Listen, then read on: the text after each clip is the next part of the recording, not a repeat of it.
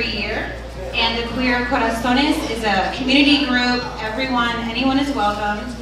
The Queer Corazones began in 2016, and we just try to create LGBTQ programming and also organizing around LGBTQ issues. So next slide, please.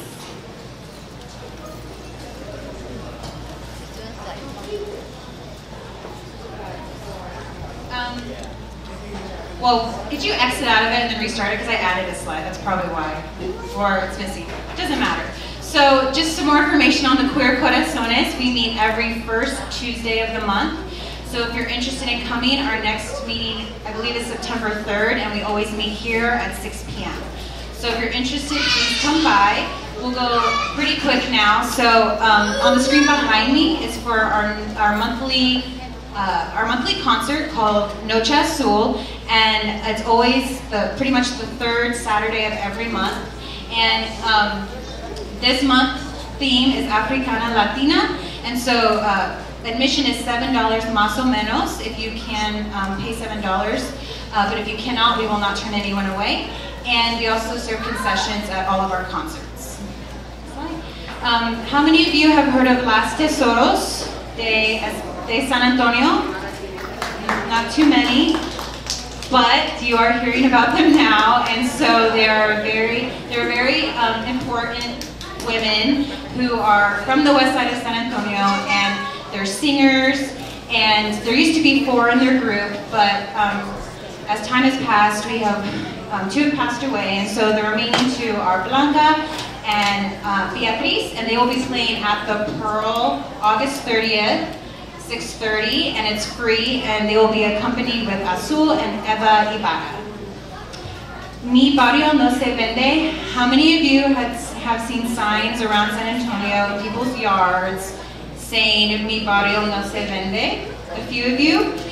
Well, you can get those signs here at the Esperanza. They're by donation, and we encourage you to get them, put them in your lawn. If you don't have a lawn, put them in your window, if you're in an apartment. But it's a campaign that we're doing to try to stop gentrification, and especially on the west side. I don't know if many of you all know, but the Alazan Apache courts are scheduled to be demolished, and also, I don't know if you all know the west side Esperanza location, but there's a big open field across from our location, so they're going to be building high-rise apartments that aren't affordable for the majority of San Antonio, and so it's just a really important issue to get involved in. We have cafecitos, little meetings on every 2nd and 4th Wednesday at our west side location, which is 816 South Colorado Street. If you have any questions, again, you can ask me or any of the staff here. We're all wearing these little name tags. Next slide. All right, so we're going to be starting a new museum, Museo del West Side, at our west side location, and so if you all have any artifacts or photos or oral histories pertaining to the west side, please let us know. We have a staff member here, Sarah Gould, who is kicking off this. She's the one mainly facilitating the new museo. And next slide. There's also another exhibit that's going to be in 2020, so Women in Activism on the West Side. So all West Side, but the first one is going to be in the fall, and this one's going to be in 2020. So if you have any photos, oral histories that we can document, please let us know. Next slide. All right, so we have Lermas. How many of you have heard of Lermas? It's on the west side. It's the historical Conjunto Club, and the Esperanza a few years ago helped to save it from being demolished. It is a historical landmark, and so we just started construction this summer to restore it, and it's going to be another community space just like this one. Is the Esperanza. So we're going to have music there, hoping to have a library. And so if you're interested, want to get more involved, we are trying to raise some money to finish that project. And how many of you have heard of our Peace Market? More hands. Yes, so this year we're having the 30th annual Peace Market. It's a 3-day market, indoors and outdoors. It's always the weekend after Thanksgiving. So if you miss one year, you can always come the next year. We invite international and local vendors to sell their handcrafted goods, and it's our alternative to Black Friday. So we have music, we have shut down the streets, we have a stage in the street, we have vendors in the street, and we serve food all day, and we listen to music all day, and it's just a really fun time. So if you all can come, please do. And if you all want to donate any food, or you have a good relationship with a restaurant you frequent all the time, and you think they might want to donate some food to us, we would really appreciate that, because we do serve food to the community throughout all 3 days. And then I want to thank the volunteers today so much, because we got so many volunteers and they were so needed, and they made today just flow so easily. And so if you're a volunteer, you may already be standing, but please stand if you're not. I'm sorry, I just have to stop for those. I know a lot of people are standing. But a lot of volunteers are downstairs too. They're guarding over our resource tables, and also making sure we're safe outside. Next slide. And then just another reminder to please recycle. If you have any paper or cans or glass, we do have blue recycling bins near the restrooms.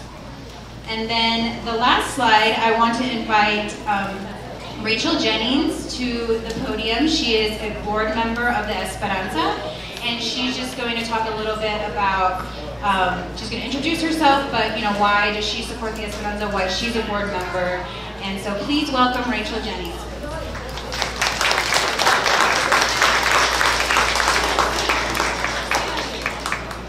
Thank you, Natalie. And yes, my name is Rachel Jennings. I am a board member at the Esperanza Peace and Justice Center. I've been a board member since 2005. Today is so special. Thank you for coming to our Trans Kids Back to School event. Tus Niños También.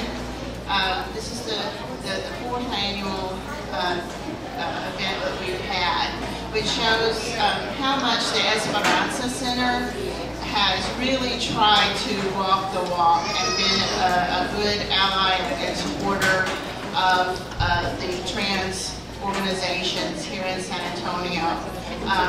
And some of you may have been here on July 27, which was the Trans Power SA Pride Summit, which will be another annual event here at the Esperanza. We have shown trans-themed films, a documentary about Bambi Salcedo, who is a trans woman originally from Mexico. There was another documentary about Miss Major, who is a trans woman here in the U.S. And we've had events trying to organize against the bathroom bill, which comes up every legislative session in Texas, and which is so important for us to work against. But we really are trying to walk the walk. And so to help support us in our efforts, it would be very meaningful if you could make a donation to the Esperanza Peace and Justice Center. We do have monthly donors, and in a moment Natalie will be passing out envelopes if any of you would like to sign up as monthly donors in any amount that you can give.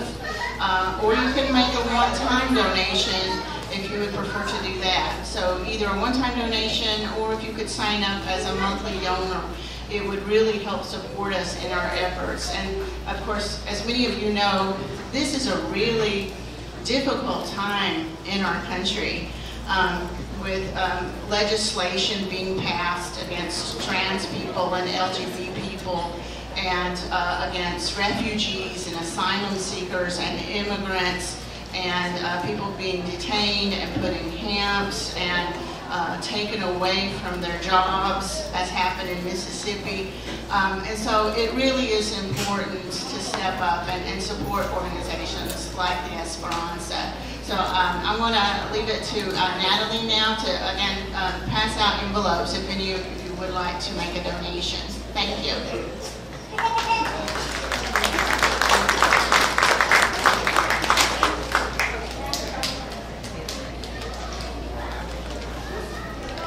Yes, so if any of y'all have any questions about how you can support the Esperanza, you can always ask me or any of the other staff. And then now we're going to get the program started. I'm going to invite Lauren Ferris, our moderator, A Queer Corazon, my friend, to the stage.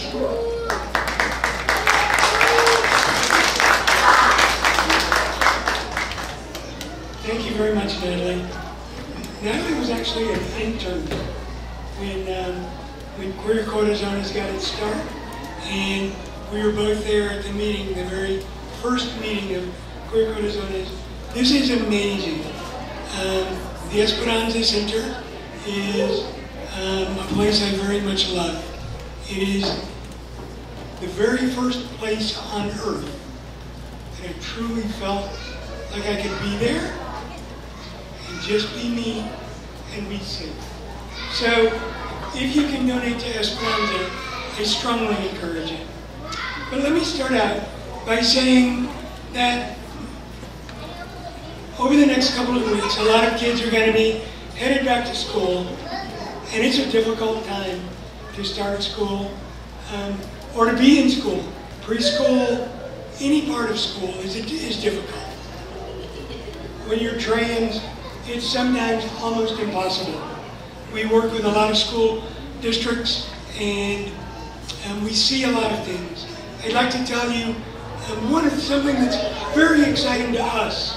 We're encouraging more and more school districts to be active, to be fully inclusive, to live into full inclusion, to change policies if they can, but more than fighting for policies, we're fighting for support, affirmation, and love for every child.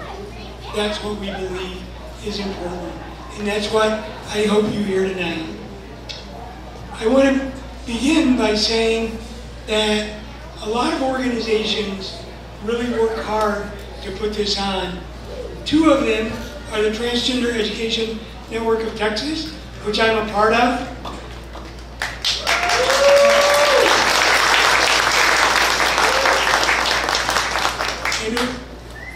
And the organization that helped make TENT, we call Transgender Education Network of Texas TENT, and the organization that helped make TENT what it is today, both financially, in emotional support, and a lot of other things, the ACLU of Texas.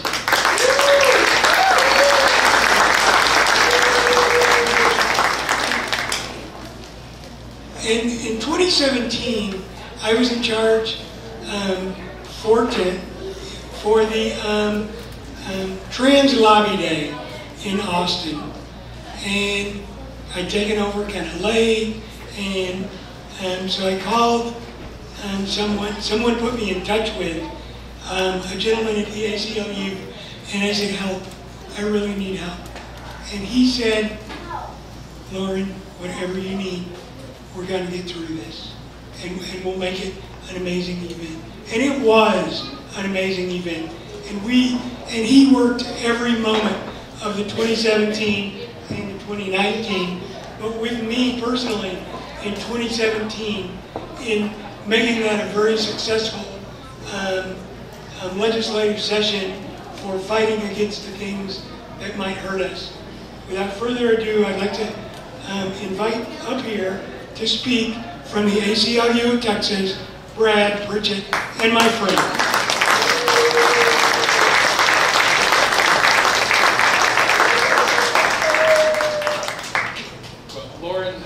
Lauren's opinion of me is not as high as mine is of Lauren, because the 2017 session was a really terrible legislative session for us. We had the bathroom bill and a lot of other terrible things that happened, and it was really great to see Lauren at the Capitol nonstop and at your tent start to really get more active in the legislative session. So we've been really fortunate as an organization to have really great partners, and that includes the Esperanza Center. So thank you for inviting us in. So what I'm going to do is talk a little bit about it's a Know Your Rights presentation. We're going to make sure you understand, both students and parents, the rights of students in schools, because there's a misconception sometimes that your civil liberties and your free speech ends when you walk into a public school, and that is not the case. So, we can go to the next slide. So just a couple of things we wanted to be really clear about here when students are transitioning in school. Your gender expression is protected. It is protected by the Constitution and by Title IX.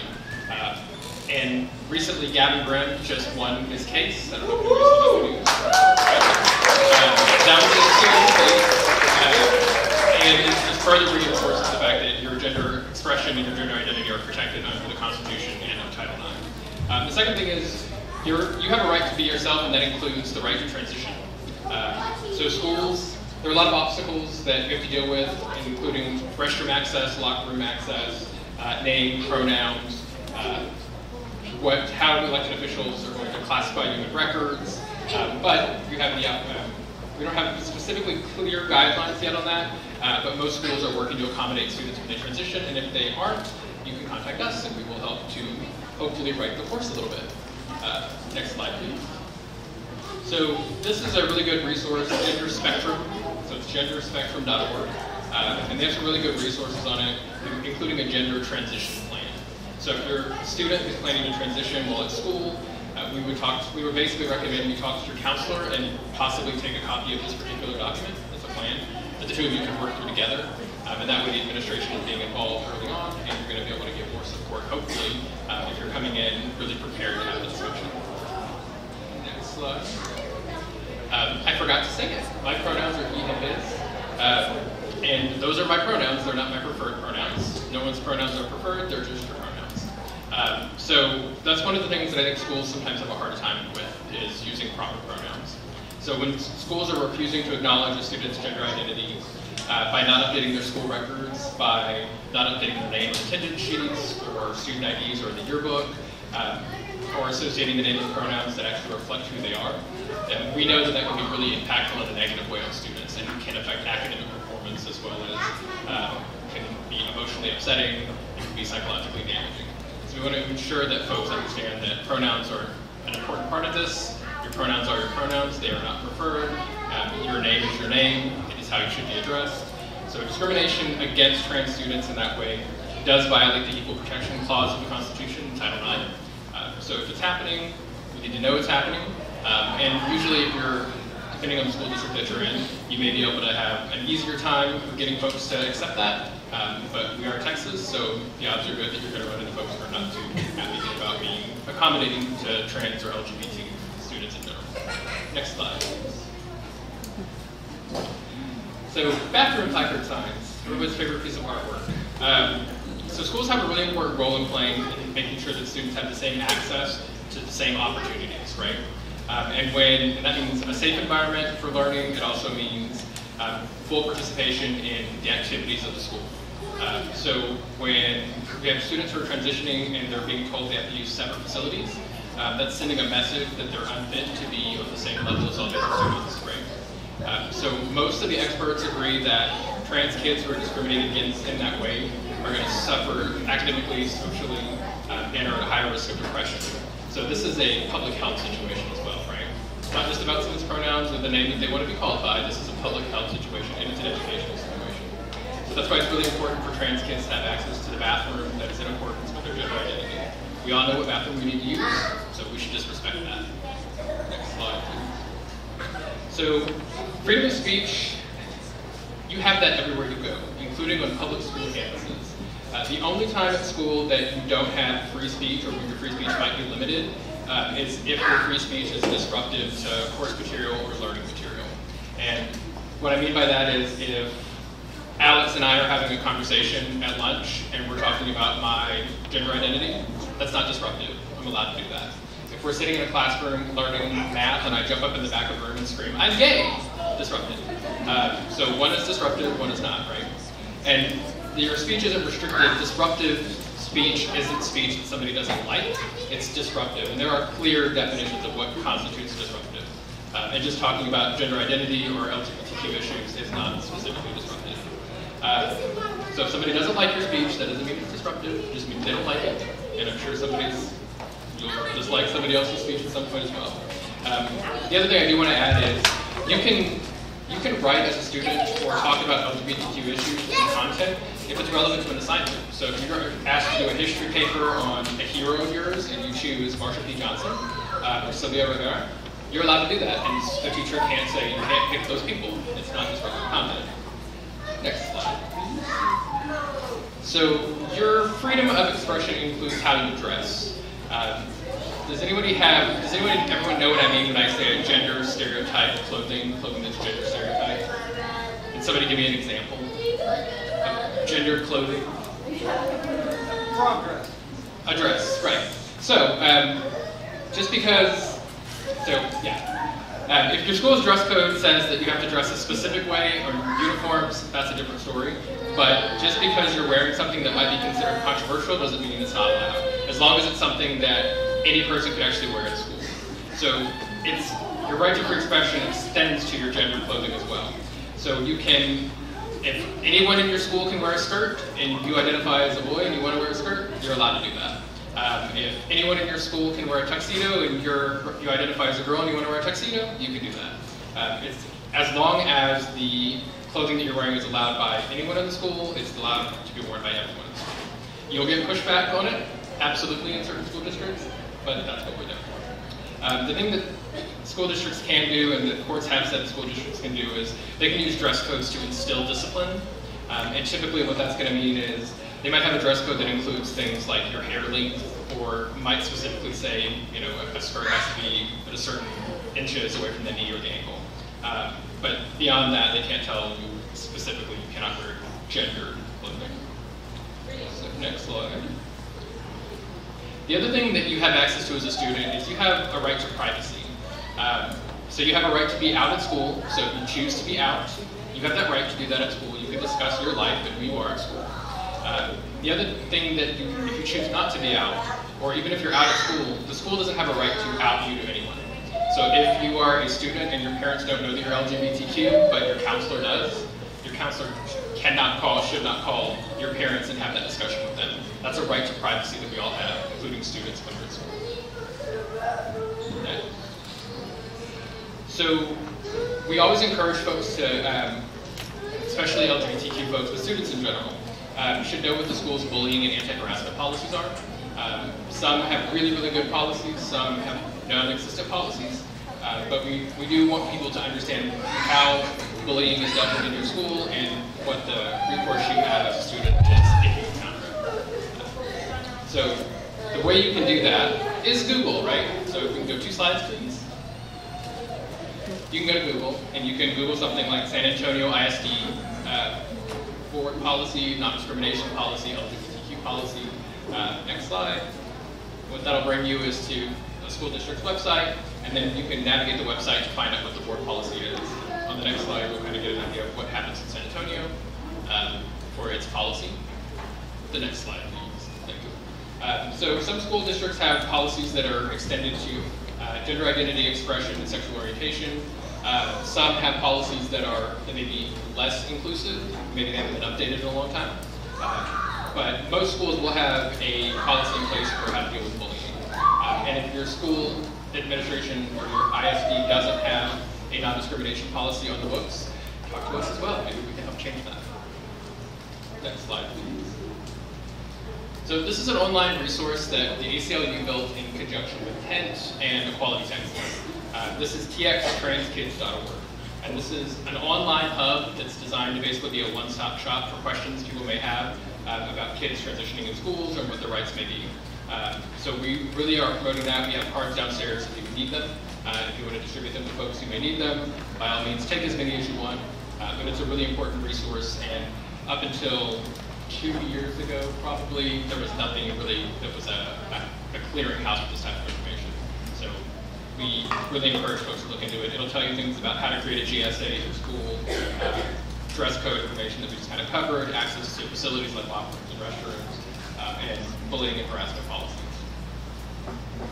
So next. So this is the big one. If you think your rights have already been violated at school, number one, we want you to keep calm about it, and we want you to document everything. So we need you to stay as calm as possible. And remember that throughout that process you have rights as a student because your rights are protected by the Constitution and Title IX. We don't want you to disobey or resist the faculty or the staff if they're telling you to do something. We want to start documenting everything immediately. We want to know who you were talking to, who was talking to you, who was in specific meetings, what you were told to do. If you can get things in writing, that's always useful.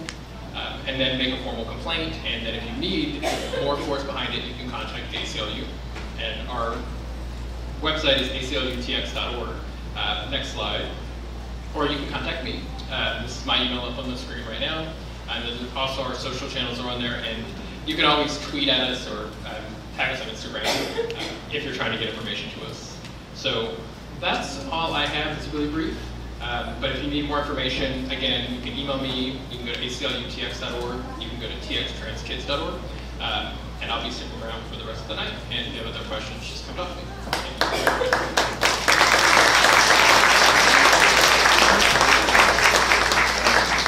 So everyone knows we're going to have an extended question and answer period at the end.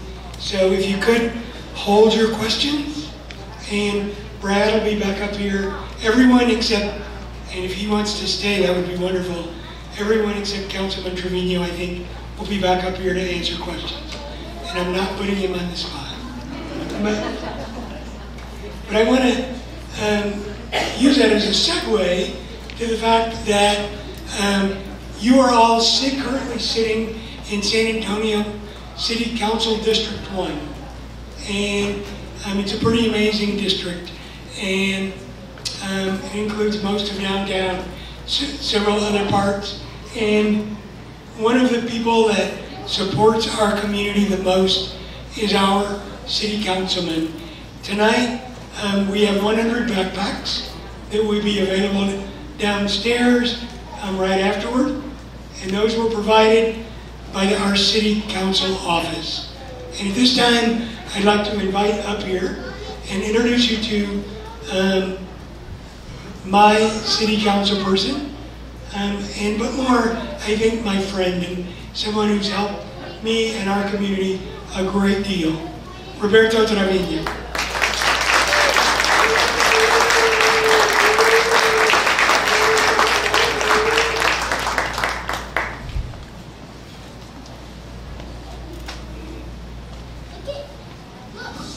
Thank you, Lauren. I'm really happy to be here. And by the way, we not only donated the 100 backpacks, but I also brought an additional 30 coupons for free pizza at Main Street Pizza.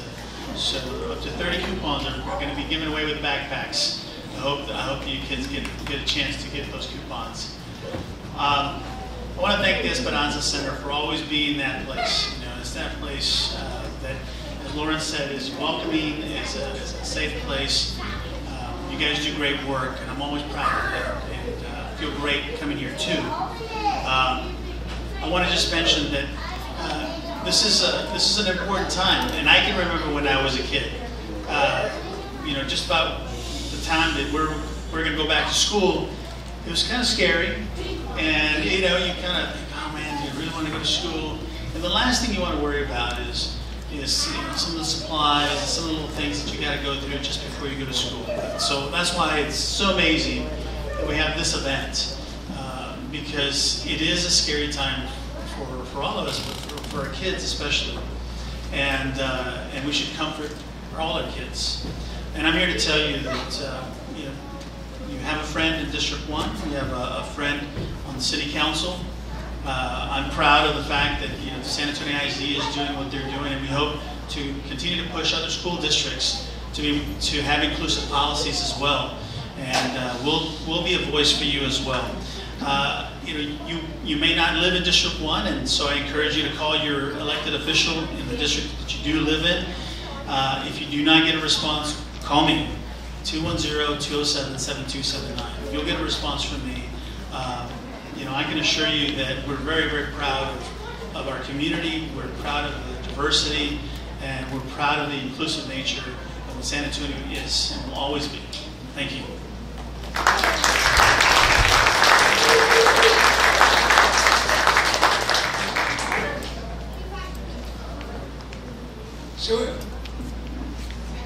So every year, we always have someone representing school districts, representing the schools, speak.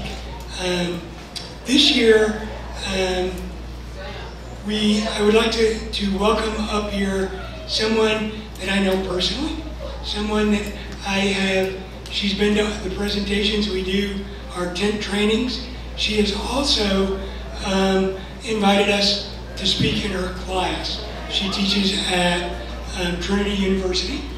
She attended Sam Houston State University and Texas Tech Universities. She has practiced school psychology in Illinois, New Mexico, and Texas. She currently works as a supervisor in Northside ISD's psychology services department. And aside from her passion for her profession, she is also an ardent soccer fan and referee, and a mother of 2 toddlers, one of which we are happy to have here with us this evening. And she enjoys staying constantly busy. And without further ado, I would like to introduce you to Dr. Laura Rankin from NISD.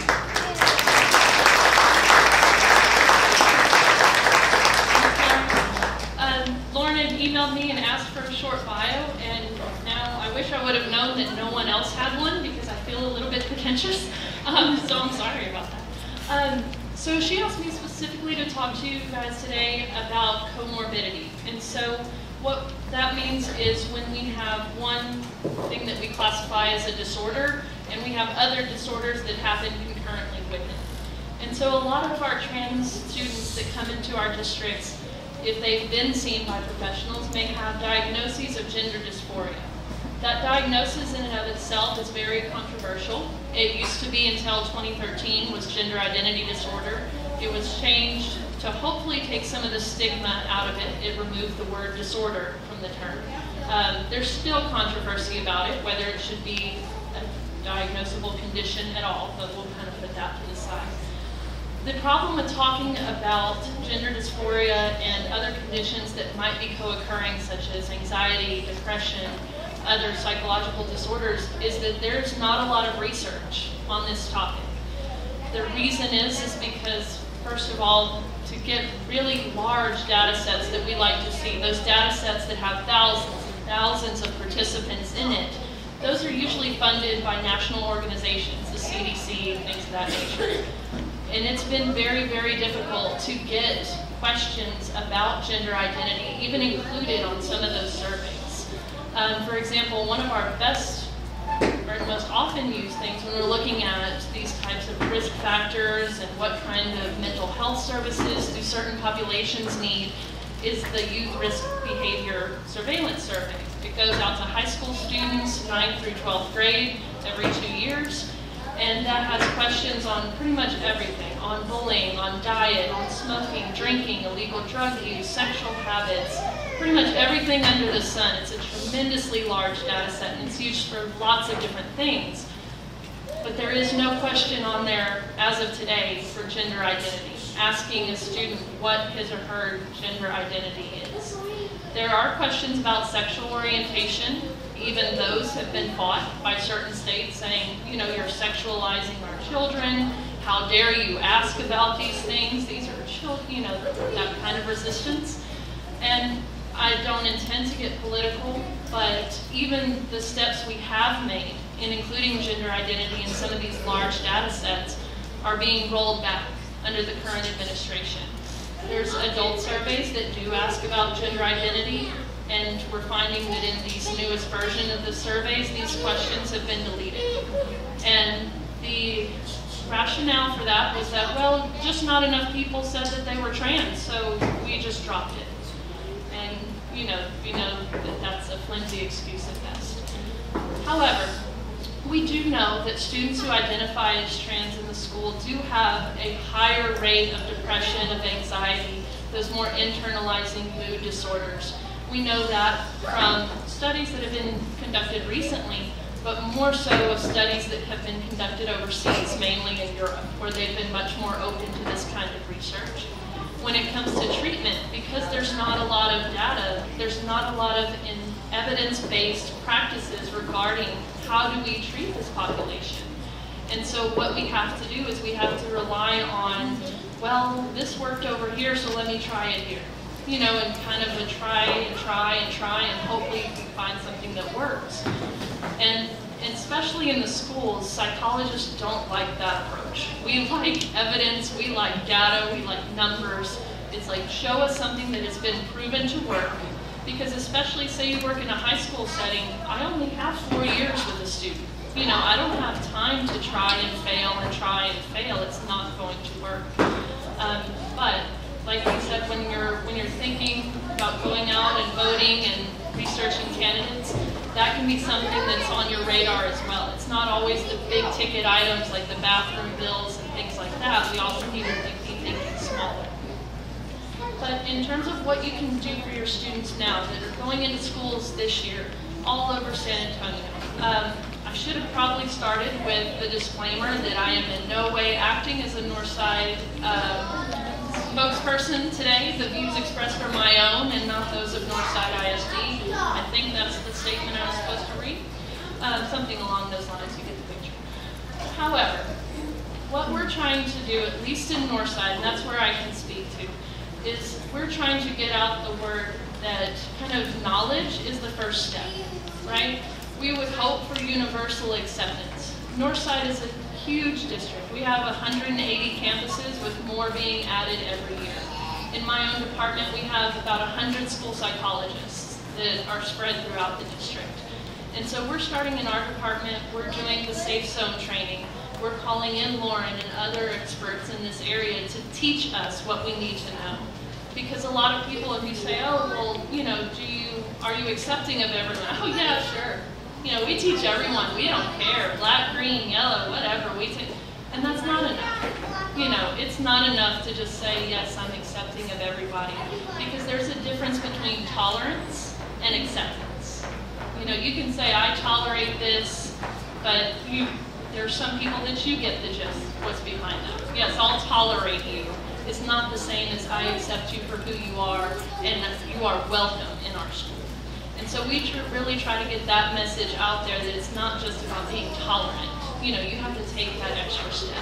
So some of the things that we recommend for our school psychologists are like the GSA. You know, we're not faculty, but if that club needs a sponsor, go do it. You know, if the GSA is having a bake sale, go buy a brownie. You know you want one anyway. You know, buy an extra one, take them home. Support the students.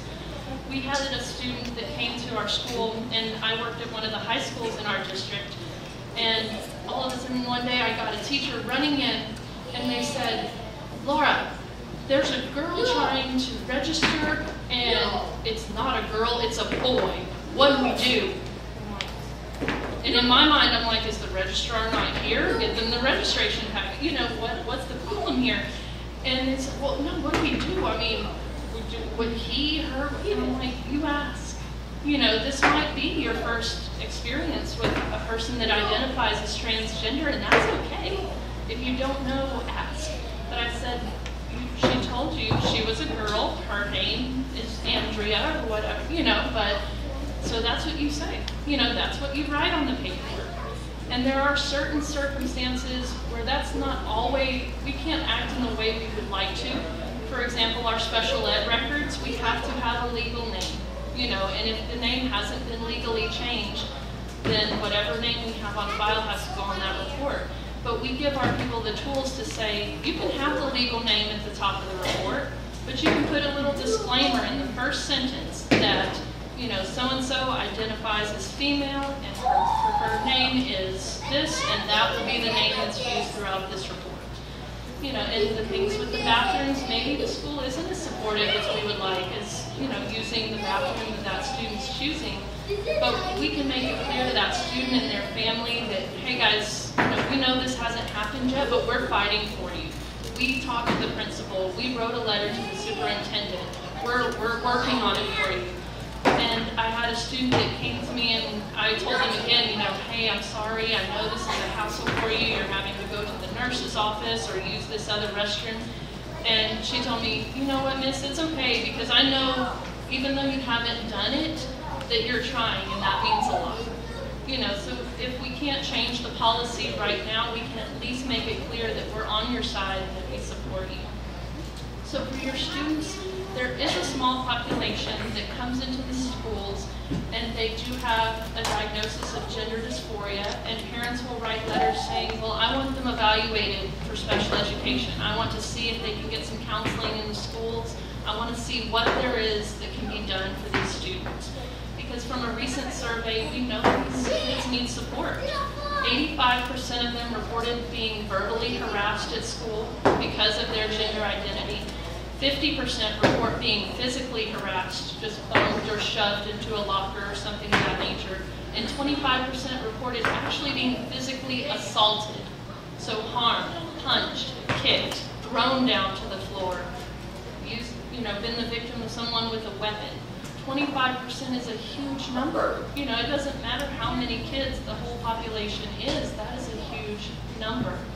And more so onto the educational side of it, over half of students that identified as transgender said that they missed at least 1 week of school the previous year because they were scared to go, for whatever reason. And so we know that that impacts them. It impacts them not only emotionally, but also physically. And so going to school and being afraid, being unsupported is not a situation that we want to put any of our students in at any time. If you have a student that is suffering with depression or anxiety, in addition to identifying as transgender, there are some supports for you. Special education is an option. If you have a significant mood disorder or emotional need, there's a process that differs for every district. But something that we're also doing in Northside ISD, and you would have to contact your district or your school to know if this is applicable in your district, but we are also offering what we call psych consult services. So typically services with a school psychologist are reserved for students in special ed that need significant help. They've been through the evaluation process, it's very lengthy. But on these psych consults, we can have a parent sign consent and say, I would like you to be a safe place for my student. I would like them to be able to come and see you once a week if they want to, or just on an as-needed basis so that we can be one extra person to support that student. And so check with your district, check with your individual school, and see if that might be an option for you or your student. But that is all I have. Thank you all for coming.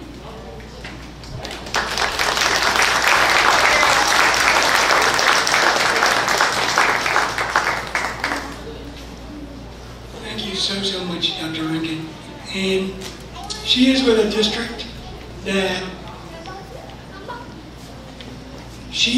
her voice and the things she said and how supportive she is of our community is reflective of much of the administration of Northside ISD. When the bathroom bill was in Austin, there was one superintendent who was willing to stand up and say, I oppose this, and that was the superintendent of Northside ISD. And so their policies are not inclusive, but they live into it as much more than many do. Dr. Rankin can be a great resource for you in the district if you need assistance or if you're having issues. Not every district in San Antonio is quite as inclusive, is quite as welcoming. Some have schools that do well, and you'll hear more about those this evening. But I encourage you, if you have specific questions about how can I help my child in school, Dr. Rankin will be here, and she will help answer some of those questions, as will the parents and others. At this time, he hates it when I say this, but I want to introduce you to my boss. I want to introduce you to someone who, so the Transgender Education Network of Texas has been around a long time, but we were never truly recognized statewide as the organization that represented transgender community and organizations across the state. And by ACLU and others, but now, thankfully, we do have that recognition. And one of the people, probably the person that has the most to do with that, is the person I'd like to introduce you to now. He is the Executive Director of the Transgender Education Network of Texas, Emmett Shelley.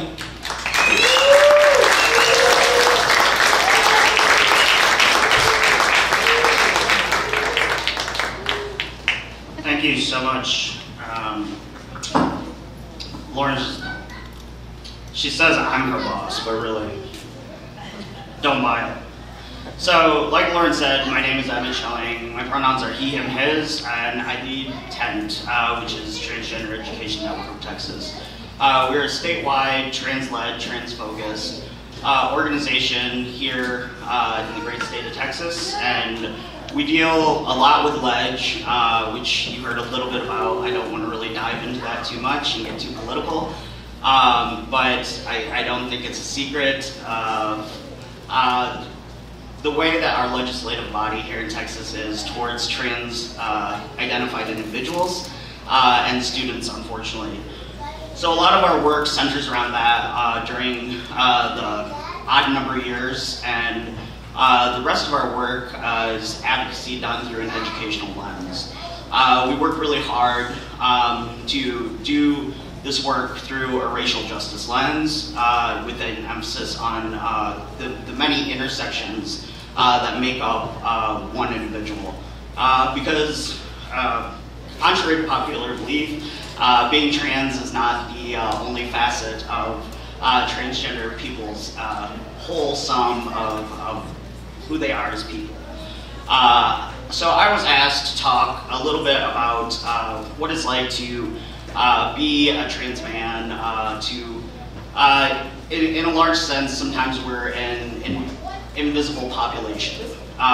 When the bathroom bill came around, one of the things that I think shocked the legislators was when trans men started to visit their offices. And I'm Asian, so I don't personally have a beard, but we brought in, you know, a lot of trans men from all over the state, and when they walked in, they were like, you're pushing this bathroom bill, but essentially what you're going to do is you're going to push me in the bathroom with your wife. So, you know, what does that mean? What's the implication? And it kind of did shine a light on, I think, the insidious motivation behind it, right? So trans-masculine people, trans men, because they are largely sort of like invisible in a lot of ways, because externally we don't face, I think, the same level of violence that trans women do.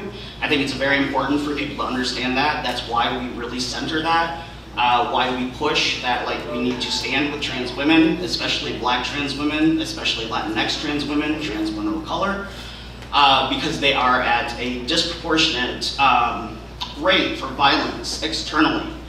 However, when we're talking about trans men and trans masculine people, we are at a much higher rate of violence internally. In terms of suicide, our rates are just, when people see the numbers, it's very sobering, it's very shocking. But a lot of the issues come from, you know, when trans men transition, a lot of times we don't see role models. So for me personally, the first like representation in the media that I saw of somebody that like whose story echoed mine, and I finally was like, I'm not like just imagining this, and I'm not alone. Was Boys Don't Cry. So, if anybody has seen that movie, it's a very jolting movie as a child to see that, to realize that your story connects someplace, and then to see where that story ends. You know, because that story was also based on a real life situation that happened. So, when we talk about like trans men, unfortunately we also need to talk about the role that we play in sometimes bringing some like facets of toxic masculinity, of misogyny, into trying to fit into this world of how we're viewing it, how we feel like what makes somebody a man, right? And knowing who we are and knowing sometimes like fitting in, it's not popular to say this, but fitting in is to some extent a degree of safety, right? And so seeing, for me, seeing transmasculine people sort of mimic these really unhealthy attitudes and behavior is really heartbreaking. And when I think about, you know, trans kids that are coming out, like young transmasculine folks coming out, I really feel that responsibility, that weight, to hopefully be a better example, to hopefully be able for trans kids, like masculine, feminine, to look at and say, I can be successful, I can be okay, I can be safe. Because a lot of times, unfortunately, when we talk about our community, we're talking about like these doom and gloom things. And for a child who's already dealing with XYZ because of who they are and they cannot help it, and then having a lack of positive representation, that is still unapologetically, like I'm a binary trans man, but like still, hopefully we're doing better. My hope is always that the work that I do will trickle down, will help other trans kids to see that like the world is not all these statistics, it's not all people that are against you, and it's changing in a good way, slowly. It's changing in a bad way sometimes. Anybody that turns on the news knows that. But we're here and we're fighting, and you know, I have so much respect for parents who listen to their kids. They believe their kids, because it's a hard thing. When I came out to my parents, I lost my parents essentially. So that piece of having, you know, your family, the people that are supposed to love you no matter what, they're supposed to always be there for you, abandon you and essentially tell you you are not worthy, you are not loved, and you do not belong, and something is wrong with you. You know, that the weight of when that happens, I think is a trauma that it's very hard to wrap your head around, which I think really ups the responsibility of the work that we do. So I want to say thank you to everybody who came out, Esperanza Center, ACLU, and for the parents that came with your kids, thank you. I often kind of look at parents who are supporting their kids and like fighting for them so hard. And I think to myself, you know, in 20 years, things will be different. In 30 years, things will be different. Maybe they won't be all the way different before I like leave the earth, but I'm already seeing change. And a lot of it is thanks to the support, to the love, and the continued like quest to educate ourselves, to learn more, and to learn how we can be better supportive for kids that are trans and do face many more risks than their cisgender counterparts. Thank you.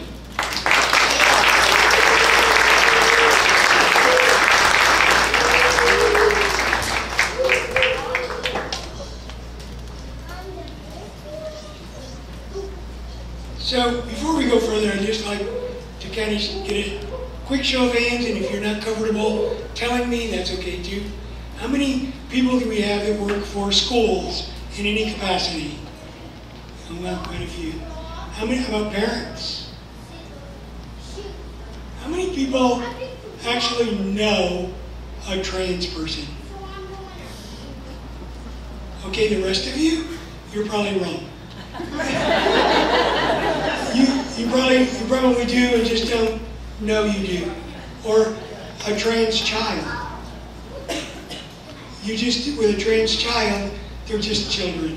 One of the things that Dr. Rankin has taught me is not to talk about our trans children, but about our children, because they're just our children. Some of them just happen to be trans. So I think it's really important that we have some place for youth to go, for youth to find a safe place. Several years ago, another parent and some other individuals, parent and that parent's child, decided that we needed a place that was a safe place for LGBTQ youth in San Antonio. And that organization does amazing work. That organization is called Fiesta Youth. And one of the things about this program is we have kids come up and speak with their parents sometimes as part of the panel. And this person spoke the year they got out of high school. And they were very young. And now, I'm not going to say they're much older, but they are older. Still young, but older. I'd like to introduce you to Leo from Fiesta Youth.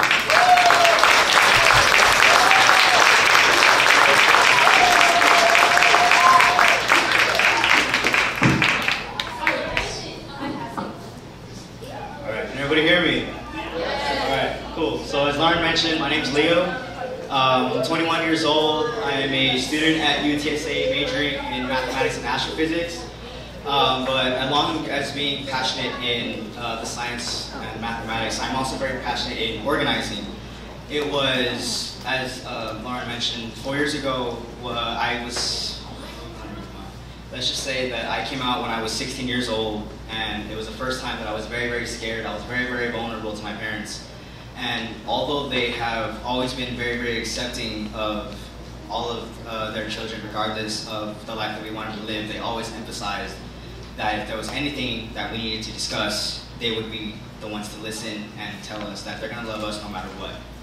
It took me a really long time to realize that I was trans, and when I came out, she said, you know what, I love you regardless. I'm gonna call the doctors tomorrow and we're gonna figure it out.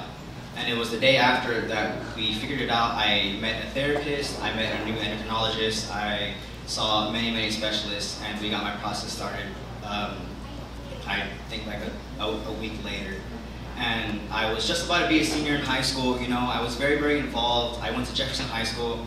I was in the band, I was in the track and field, I was also in an all-girls society called the Martha Jefferson Randolph Society, and every single program that I was in knew who I was and knew how passionate that I was, that they automatically accepted me into their program, and they didn't really budge that I was transitioning. They were always just there to accept me and keep me going, and they made my process go so much easier. It was after I graduated high school, it was when I came across the Esperanza Peace and Justice Center, and I was one of the members that helped put together the Queer Corazones, and we put together this panel, Son tus niños también, and because we wanted to make sure that other kids who were just like me that were transitioning in high school, we needed some kind of administration to just help us and let them know that, you know what, there's kids just like us in high school. Some may not be out, some are, but a lot of the administration didn't know what they were going to do to help us, so that's why we put this organization together. Along with that, I'm also very, very involved with Texas Rising and URGE, and we focus a lot on LGBTQ equality, reproductive justice, immigration reform, criminal justice reform, and many other things. But like Lauren mentioned, Fiesta Youth was the first program that brought me into what it is to be queer and how to be vulnerable and how to live the authentic life that I wanted to live.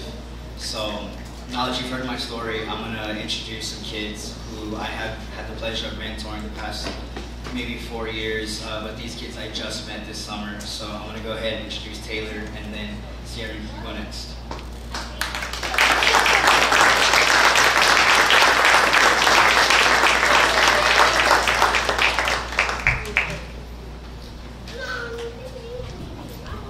Hi everybody, my name is Taylor. She, her, hers pronouns. You know, thank you all for coming out tonight. You know, I've only been in San Antonio for like the last 2 weeks. And that's just, you know, going through school was a interesting experience, especially being born and raised in South Texas, going to a very conservative church. You know, not every Sunday, but periodically I went. And the older I got, you know, my parents split up, and I went with my father. So, you know, going into middle school was already a sort of difficult time. You know, when you pile on, you know, puberty, you're going to a new school, you know, parents are divorced, and you're starting to question who you are. You know, you're just starting to figure out your lefts from your rights. You're starting to question yourself, who you want to be, who you're going to be. And, you know, that time alone is hard for anybody. And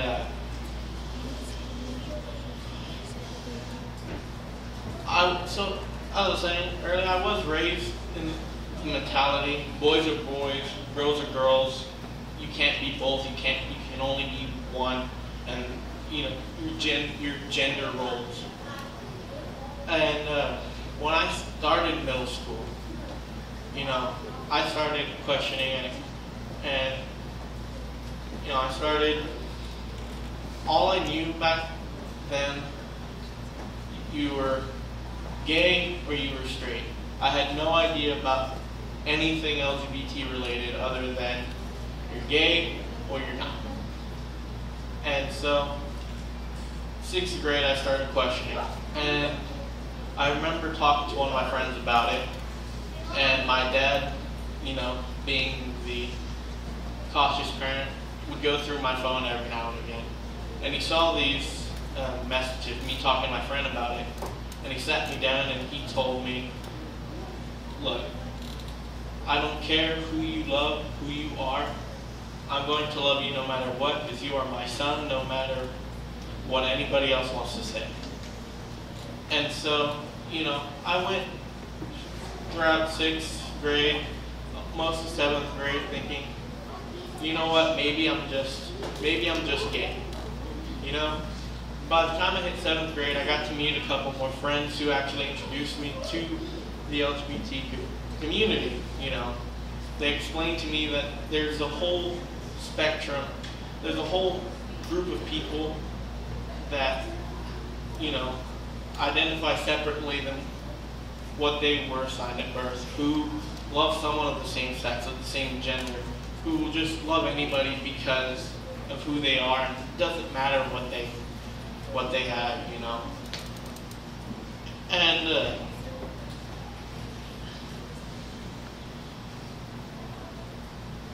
these times, as I said earlier, are confusing, but having people to go to certainly help.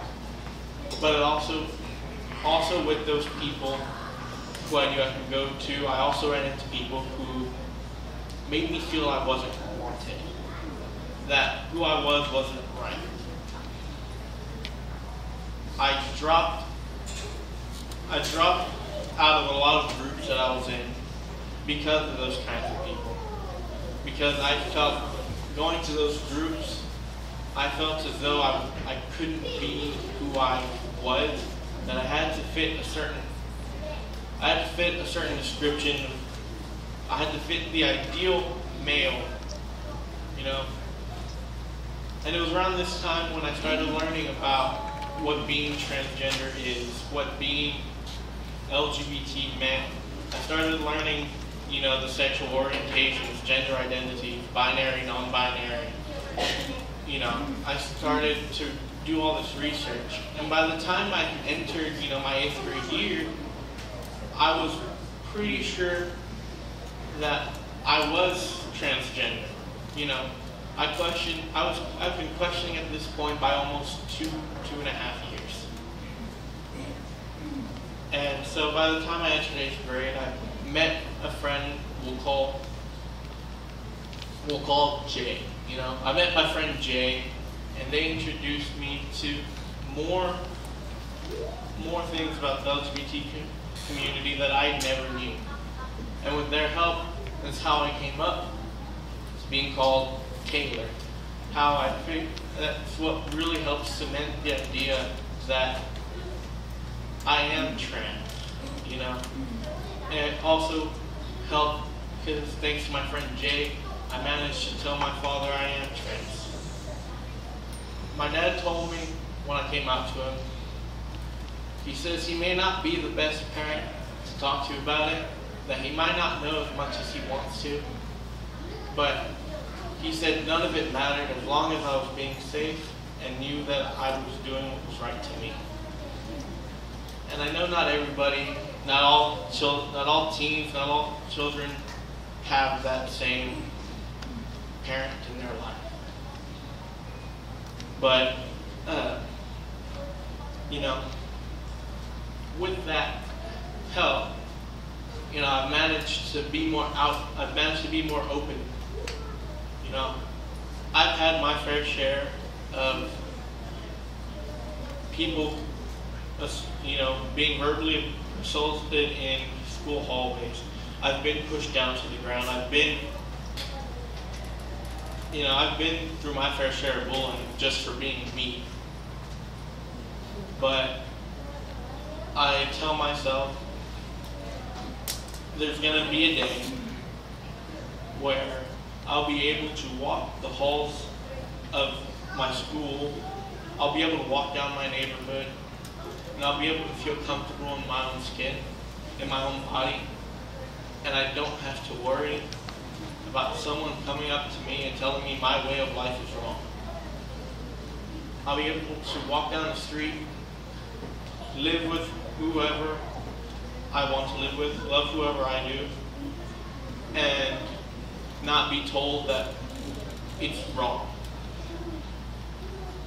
And, you know, there's going to be people who sadly will oppose everything that we make strides. Every time we make strides, there's sadly going to be people who push back.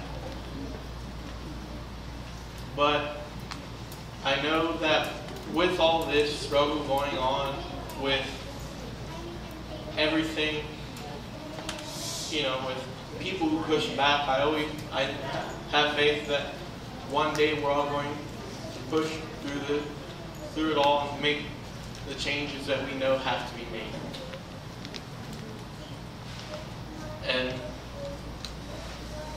you know, especially going to Fiesta Youth, my first time was this last Tuesday, and I met some people who I never thought I don't like being in large groups, but being there was comforting. I felt at home, as if I had a place to be myself. And I want to let everyone in here know that no matter who you are, no matter who you love, there's always a place for everybody. There's a place where you can be yourself and not have to deal with the people who don't like what you stand for. You don't have to deal with the people who disagree with your way of life. You don't have to deal with people telling you you're wrong. There's a place for everybody. Thank you.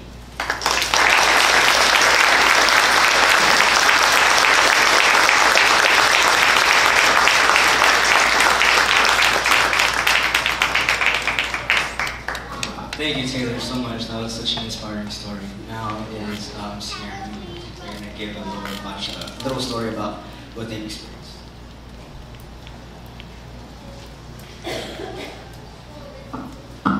Hi, I'm Ciaran. I'm 16 years old. I'm going to be a junior at Keystone School.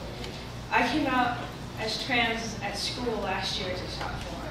And my mom and my dad, we went to the school counselor, and we met with the principal and her, the counselor, to talk about transitioning. And from there, the principal went and told the other teachers about what was going on in the situation.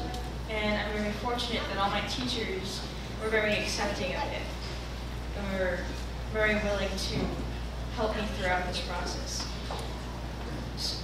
However, sometimes a lot of the teachers I had before, and some of them know me since 7th grade, so sometimes I need to be reminded that, oh, they need to use these pronouns and this name.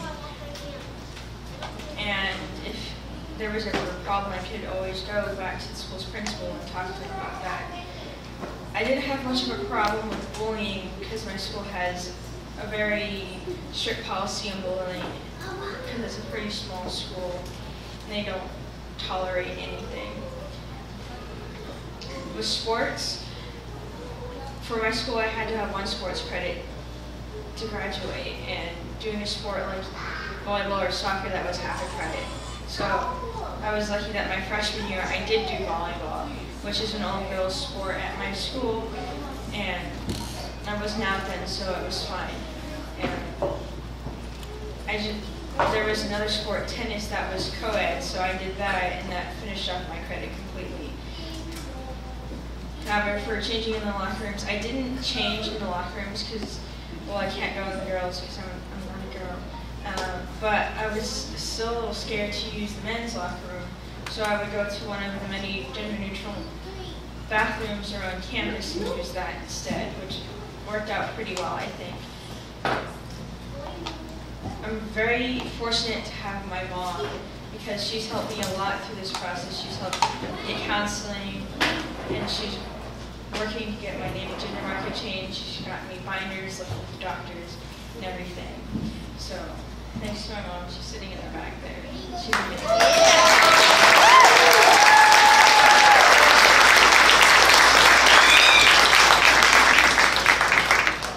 Some tips I have for students trying to transition while they're in school is to be polite with your teachers. Don't embarrass them in front of the classes. If you embarrass them, they're not going to be very willing to help you because, well, they're embarrassed. Nobody likes being embarrassed. So it can be maybe pulling them aside after class and telling them, hey, you accidentally used the wrong pronouns, or sending them an email afterwards.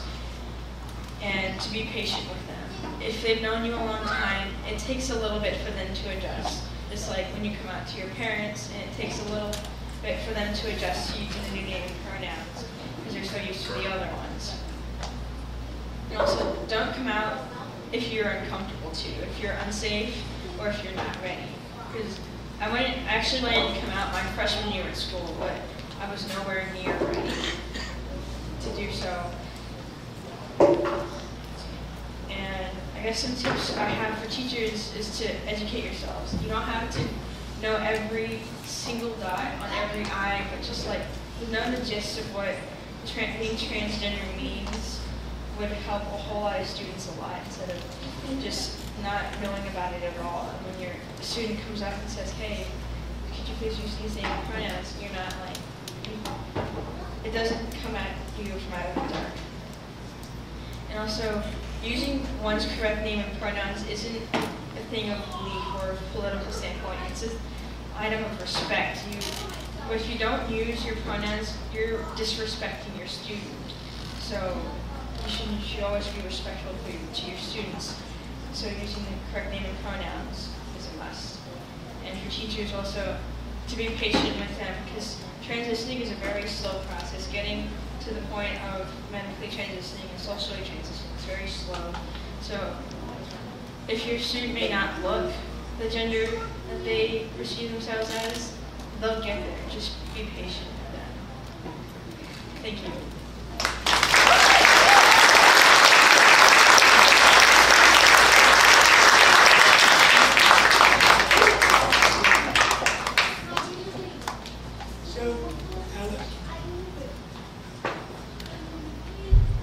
Alice Hollis, will you stand up?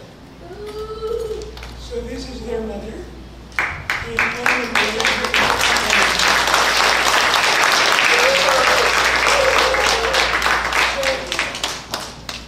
So it's always the kids that are the most special part of our program.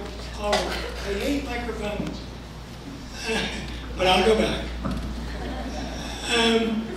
Kids are always the most important and special part. There's one kid who I'm not going to get to introduce tonight. She'll be starting middle school this year. 4 years ago. She had just come out and she was really struggling in a Northside ISD school, but she's doing really well. And the schools are doing really well with her. So we have always invited her back for an update on how she's doing. This year, little Jazz doesn't want to be here. Jazz doesn't want to be here because Jazz just wants to be a kid. Just a kid. Not a trans kid, just a kid. And so we completely understand that. But I want to give Jazz a round of applause.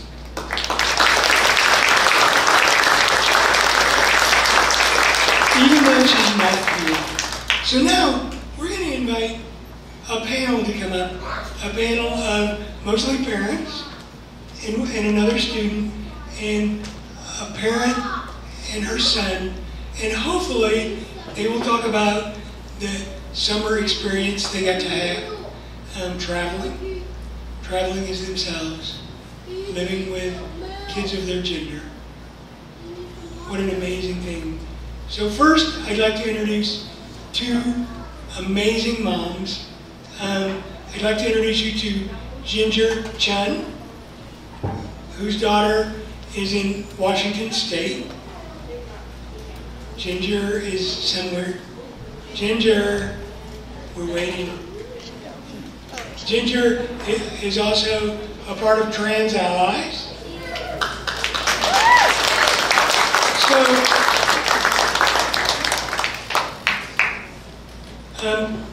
The next person I'm going to introduce had intended to have her husband and son come, but our oldest son was in a car accident today, and they had that family emergency totaled their car, and so she's here, but she didn't bring her family with her. Kimberly Anderson, who is also with Trans Allies.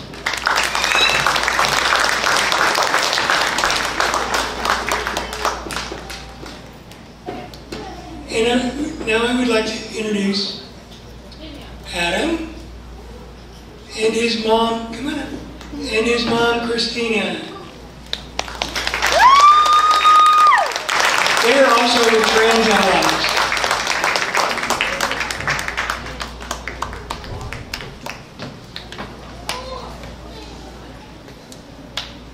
So they're going to make me stand, right? No, Lauren. It's okay. No, I'm not going to go up.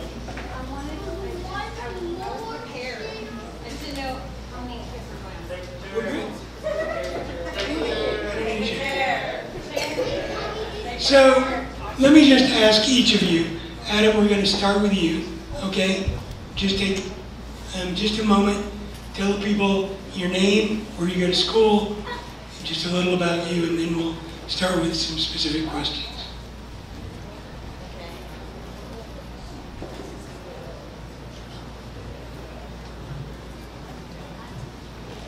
Hello? Oh, okay.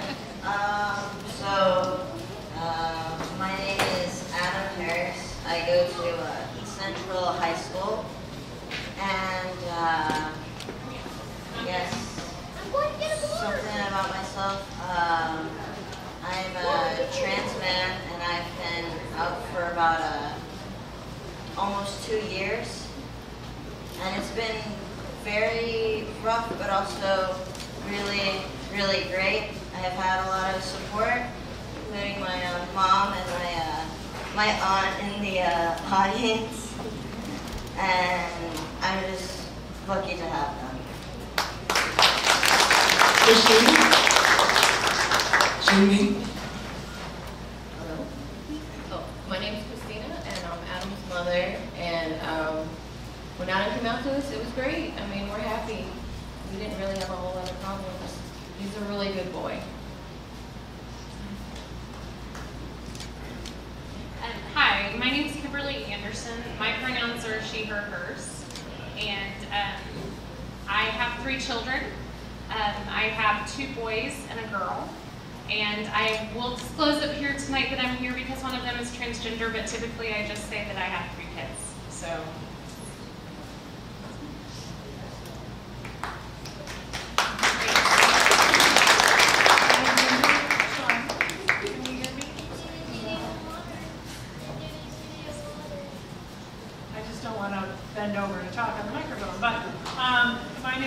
Chun, and my pronouns are she, her, hers. I have 2 children, a boy and a girl. I guess they probably don't want to be called boys and girls because they're 19 and 16, but my 19-year-old daughter is transgender. She came out about 3 years ago in high school here in San Antonio, and it's been a journey, her journey, not my journey. I always have to tell myself that, just along for the support.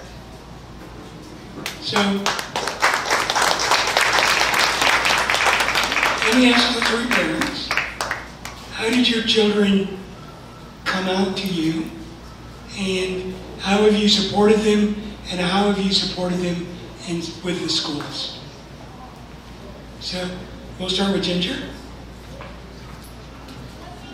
So my daughter was a little creative and not very clear when she came out to me the first time. And this was her freshman year of high school, and she came to me one day when we were standing in the kitchen and said, "Mom, next time I go to a dance, I want to wear a dress." And anybody who knows my child, she's very provocative, and she likes to make political statements, and she's just very, I don't know how to exactly describe it, but just into being different. She's got a strong personality. And so I was like, sure, if you want to wear a dress, that's fine, but just make sure there isn't some kid that really needs to wear a dress. So I totally missed the boat. I thought she was just trying to like support some friends or something, but really she was trying to tell me something about her, which I totally missed. And so it took her almost a year to come out again and say, "Hey Mom, I'm trans." So we had her whole freshman year where she had this thing inside her that she didn't tell me, and or tell either of us, my husband or myself. And so then she did finally come and specifically say, "Hey Mom, I'm trans." And I was like, "Oh, okay." And I didn't know what to say because I didn't really know anything about it. That was right about when Caitlyn Jenner was coming out. And so that was my whole exposure to transgender was Caitlyn Jenner. Now I know so much. And so I was just like, oh, okay. And was there anything else you wanted to tell me? And she was like, not at the time. And my husband, of course, was out of town, because that's when your kids tell you big things. And so I called him and I said, hey, our child's name came to me and told me this thing. And I shared that with him, and he was like, really? Okay. And so that kind of started our journey. And it took us, I mean, obviously we found a therapist, because San Antonio's got some great therapists. And we just started learning and educating ourselves. We went to Fiesta Youth, I went to PFLAG, I just started doing different things to learn. And luckily, we had an amazing guidance counselor at our high school. And when we came to the guidance counselor and said, hey, our child is transgender and she wants to come out of school, this guidance counselor was amazing. And I was just talking to somebody earlier today about how it's really very interesting, your experiences from talking to other parents, your experiences about coming out of school. And we are in the Northeast School District, and that school district is not known for being supportive, but we were just so lucky because we found the right person. And so our experience in school was that this guidance counselor advocated for us, and she got my child's teachers together, and we sat down with them before the school year started and talked about what was going to happen. And it really ended up being a very amazing experience. And the interesting thing is that Kimberly's daughter went to high school with my daughter. And she did not even realize until graduation that my daughter had transitioned and was this, going by a different name and any of that. She was like, oh my gosh. And so I feel that that's a testament to the school, that it wasn't a big deal. And that my child was able to transition and graduate and have a really decent high school experience with making it no big deal. But it was luck, and I'm sure Kimberly's going to share a slightly different story. Yeah, so we're going to kind of segue to Kimberly and let Kimberly answer the same questions with perhaps a little bit different perspective. Yes. So my child, who is mother identifies on the binary, and he identifies as a trans man. And a year, in fact, it's not even been a whole year. It's been since August 27th is when I found out. A year ago, August 26th, we dropped our first child, well, the first child that we dropped off at school. And was the closest sibling that my child had at the time. And they were so close, and I was actually very concerned. I'd seen my child withdraw a lot during the summer. The doctors and I had some very, very real concerns about his mental health and how he was going to move forward without his sister there. And so the night before school started, I expressed to him that we either needed to start taking the prescription that the doctor had given us for depression, or that we needed to figure out what was at the source of his depression and start speaking to somebody about it. And the next day was the first day of school. And he texted me about 2 minutes after I dropped him off. And he said, "Mom, I left a note in your car. Will you read it?" And I said, "As soon as I get home, I will read it," because I was still driving at the time. And I read it, and I was just shocked, which is silly looking back, because in school shopping, we were shopping for binders, and we shopped in the men's department. And so all of the things and all of the clues that were right in front of my face, I didn't have the language to process as what those were meaning at that time, because it hadn't been normalized enough in my circles for me to understand what that meant. So looking back, I kind of feel silly, but I read that note, and in that note, it was incredible, his articulation of what he said. "Mom, I am a transgender boy, and it is not a mental illness. I identify as a boy because that's the way I was born. I know that Dad might have a hard time with this, and I know you still love me because you told me. But I still kind of want to go to church because sometimes I feel really comfortable there. I hope that you guys still love me." And he said a few other things that had let me know that he had researched this quite a bit, that he had explained what transgender was. So when I talked to my husband, we were both very much on the same page of, this is our kid, we love him, we're going to do everything we can to support and affirm him and figure out the next steps, because there is nothing in the parenting books about how to go about this. So what do I do? And thankfully, my husband's involved in social services and had some access to some resources, and so we started almost immediately attending BSC Youth and PFLAG and Trans Allies meetings. And my coping skill is to learn everything I can about the subject and to become a subject matter expert. So that's what I proceeded to do. And I just talked to Lauren recently about, we had decided at the time that we were going to, allow him to transition to a certain point, but we were very sure that, he needed to wait a little while, which it shows you my ignorance of the journey that we were about to embark on as a family. But I found out that he already had his teachers at school calling him Anderson for like 6 months. So I was like, "So are you out of school or are you not out of school?" He's like, "Well, my teachers call me Anderson, and I don't know, whatever that means, but just tell everybody." I said, "Wait, you want me to just tell everybody?" He's like, "Yeah, just tell everybody. Get it all over with so I don't have to do it ever again." I was like, "Well, that's not really how this works. But I hear what you're saying, and we'll start to go forward with this." So we met with a really great therapist who was able to kind of help put all of our thoughts together and get us a great letter that I could take to school and have it kind of laid out what our expectations of the transition would go and how they would go. And it was the first time that he was going to be coming out, because he had won an award where his name would be called, his chosen name would be called. And so it was very important for me to get the school on board with it that day, because I was like, all these kids are going to hear his chosen name for the first time, so really hope this works out. The front desk people were amazing and really worked with me, and the administration was cautious, to say best term, very cautious. His teachers I had already been discussing with them. They already knew the situation and were very comfortable with calling him Anderson, and whether he decided to go by Nathan in his time or not. But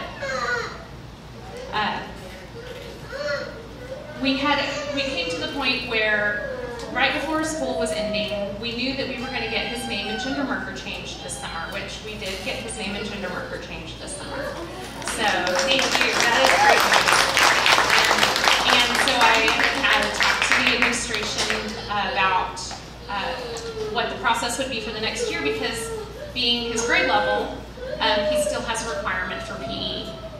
And I said, I want to make sure that my son is able to be in the correct PE class and locker room. And the administrator said, well, that might not look like what you think it's going to look like. I was like, I'm sorry. You're going to force my son to go to the girls' locker room? She said, no. He can use the single-use restroom outside of the locker rooms, which he'll have to wait for a coach to open up at the start of every PE class. And I was like, yeah, because that coach is going to be there on time, right? That's not going to happen. I said, and what's my other option? She said, well, or he could change in the nurse's office. Okay, he's going to change in the nurse's office? Yes, in their single-use restroom. Where is he going to leave his clothes? In the nurse's office. And then walk all the way to the gym. In his PE clothes? Yes, that's the other option. Okay, so we have him standing outside with all the other kids entering the locker room, waiting for a coach to open it up for him to go by himself into one place. Or we have him being humiliated by walking across the entire school in his PE uniform every day. Those are great options. She said, well, in speaking with our attorney, that's what they wanted me to present to you. And I said, thank you. I will speak with my attorney and I will get back to you on what we will present to you. And then I did the hardest thing that I've ever had to do. And I asked my son what he wanted, because it's his journey, not mine. And I knew that if I fought this fighting the giant of the school district that we're in, it's not going to be a quiet fight. And there would be every chance that his name would be leaked. And I couldn't. And I asked him how he felt about that, and he said, I don't want that. I just want to just be. I'm fine with going into the nurse's office, because I don't want to be around the other boys, because they'll kick. Well, he didn't say a nice word, but he was really afraid for his safety. So it took a long time for me to process that, and I really worked at finding alternative options for him to take PE, and that's not been an option. And so after much thought and discussion amongst our family, I'm respecting his wishes and allowing him to change in the nurse's office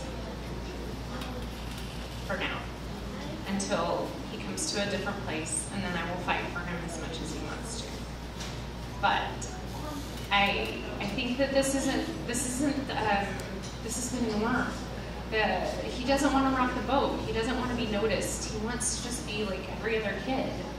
And I can't give that to him without fighting and making him not like every other kid. So I wish that I could, but we're just going to have to wait until his voice gets a little bigger, and hopefully he lets me know when that happens. So. Are you comfortable sharing what school district? We're in the Northeast School District. I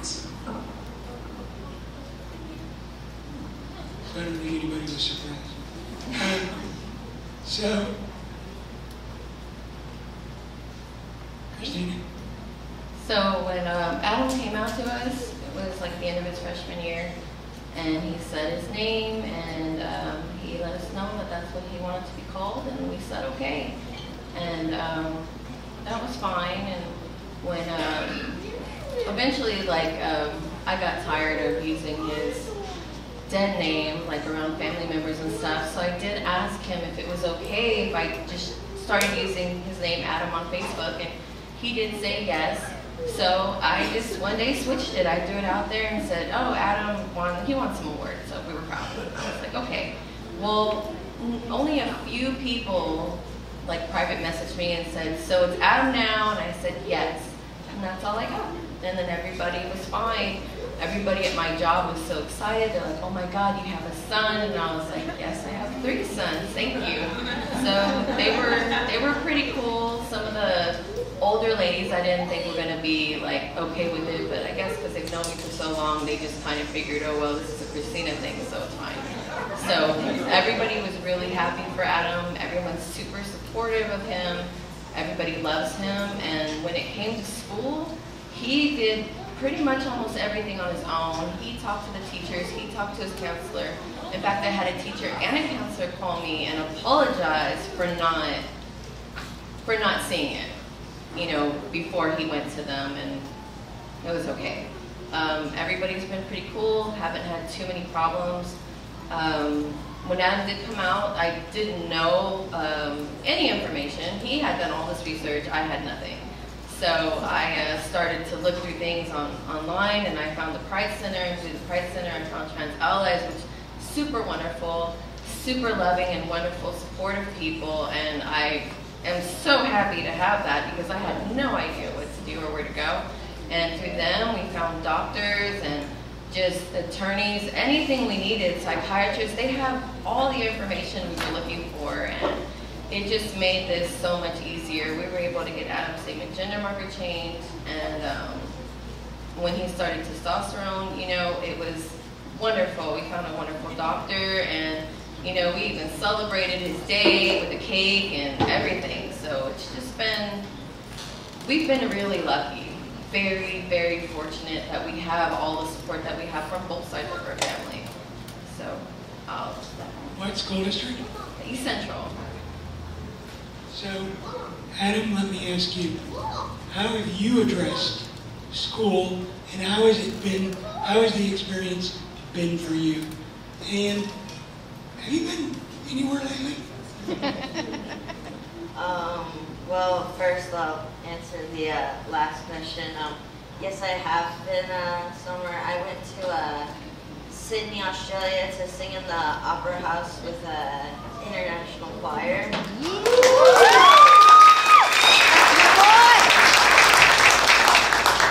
And that experience was like really nice. I actually roomed with other guys, and they were okay with me, and like it's kind of sad to say it, but it was the one, like that whole week there felt like the first time where I had no fear whatsoever of being me, and they just accepted me. They didn't think of me as like a trans man, or like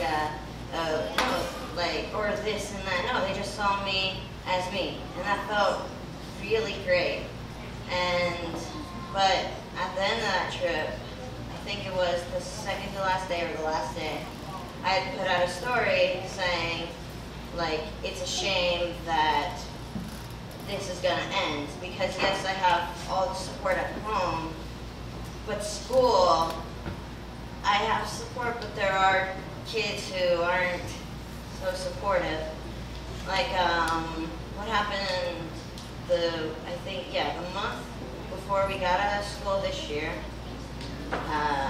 there's this incident where we were at band rehearsal, and this one kid had said like the wrong pronoun to me, and I just politely corrected them and said like, oh, it's he, you know, and then they followed up with saying, no, you're not, and then instead of just shutting it down and just being like, okay, whatever, like I always do, it ticked me off because I already didn't like this kid, because this kid was extremely rude to the teachers and to other students.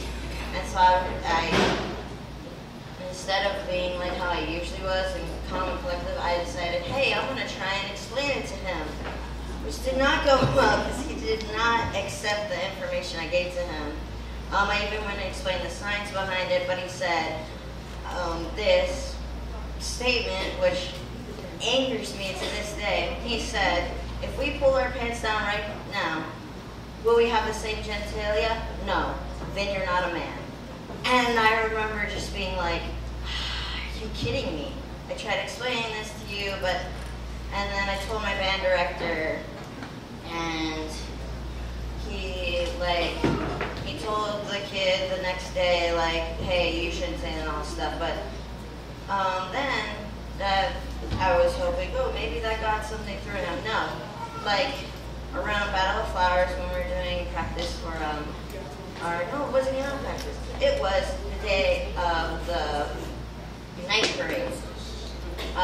We were going home on the bus, and him and his friend kept repeatedly using the wrong name, the wrong pronouns on purpose to annoy me, and I wouldn't respond to them or anything, not even look at them, but then sometimes they would talk behind my back and be like, oh yeah, you know, blank, yeah, she, and I'm just like, are you kidding me? And so then I told the band director again, and I thought, okay, so I told the band director, and the band director told me to write a statement and everything, and then that something would happen, so I gave the statement to the band director looked over with the other one, and then they sent it to the administration.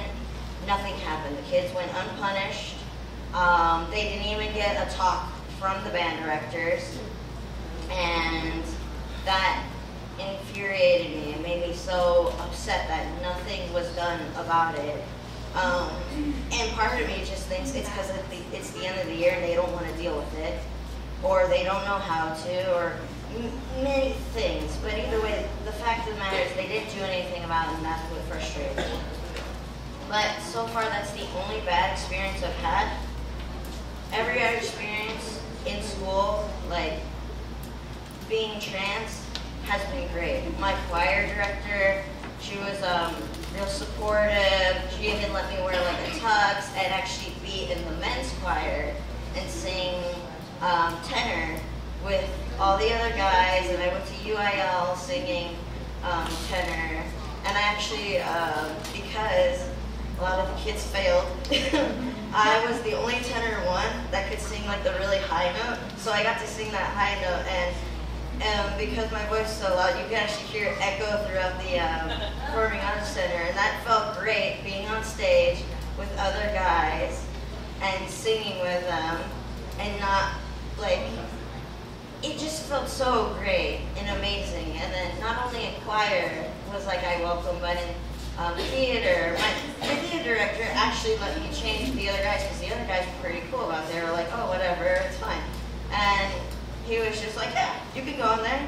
And I'm like, really? He's like, yeah, it's fine. They're cool. And I'm like, okay. And I had no fear whatsoever because I knew most of those kids. And I felt really comfortable, and it was just awesome. And then in my other classes, like with my teachers, I remember the first day of school, I said, like, oh, it's Adam, because my name had not been legally changed yet.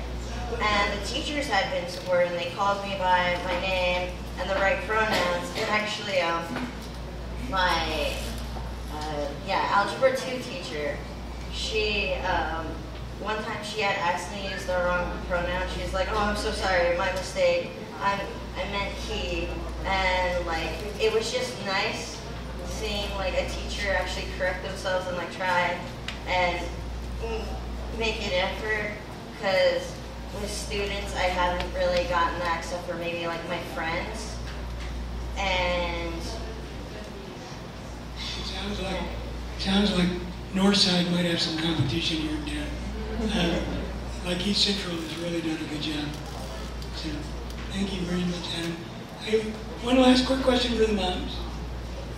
What are your hopes for schools, especially in the coming year? We'll start with you, Christina.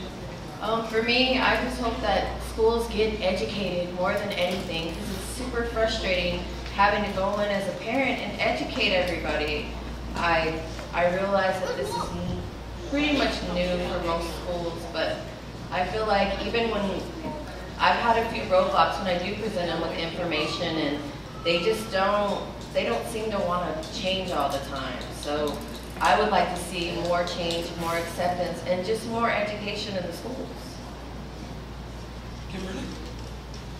I want my son to go to the bathroom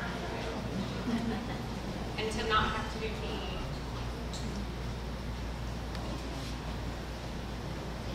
I want schools to remember that they're there to support kids and not to instill their personal biases on kids, and actually remember that they're there for the kids. Okay, can I amend that? I also want teachers to use their pronouns. So if I try to do this wherever I go, but my biggest thing is that if I can leave you with one thing tonight, if you could, in your signature line of your email, change your pronouns and or add your pronouns to your signature line. So right under your name, you would put pronouns dash whichever pronouns you identify with. And it's really easy to do, and it's really important for everyone to do it, especially as cisgender people, because we're the people who are going to make it normal for everybody to use their pronouns. So please do that for me tonight. So, Emmett? Where's Emmett? You have your pronouns? And the signature on your email? Where's Brad? You? Yes. Dr. Rankin? I don't actually, but I was emailing Kimberly earlier this week, and I noticed that on your email, and I was like, that is something that Thank you. Are you going to consider it? Oh, yes. Cool. So you've already made a difference in someone's life. Great. So I would like to ask the folks from Fiesta Youth, Emmett, Brad, Alice, if you'll all come up here, please. Do you mind, Alice? So I want to move into a question and answer time and make this a conversation. Because what we're here for is to change people's lives. Dr. Ricky, I'm sorry, I thought I included you. I didn't want to be No. And her name is Laura Rinkin. It's just such a habit for me to call her Dr. Rinkin. But she told me earlier she doesn't mind being called Laura. So are there questions? Do people have conversation or questions? So my question is, as the custodial parent of gender nonconforming, non-binary children, how can I stop you? Yes. So this individual just said, as a non-custodial parent, as a custodial parent of gender nonconforming, non-binary, transgender children, those are all terms we use to describe a family. I'm not going to call them a group, but a family of identities of people whose gender is somehow different than the very binary gender they were identified with at birth. How can I speak to their biological other parent so that they can be more supportive in their journey?